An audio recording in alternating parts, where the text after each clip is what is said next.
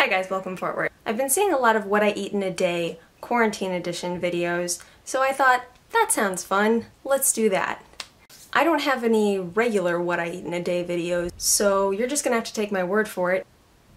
This is a little bit different. Usually I go shopping about every other day, maybe every 2 days. We're trying to go shopping like once every 2 weeks now. This is harder.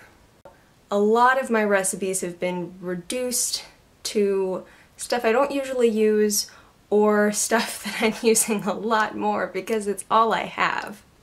Specifically sweet potatoes.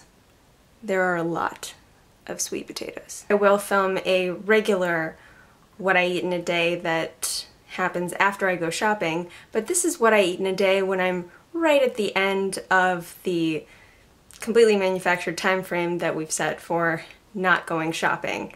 So supplies are running a little low, but I'm making the best of it. I hope you guys are making the best of it. Let's get through this together and let's get in the kitchen.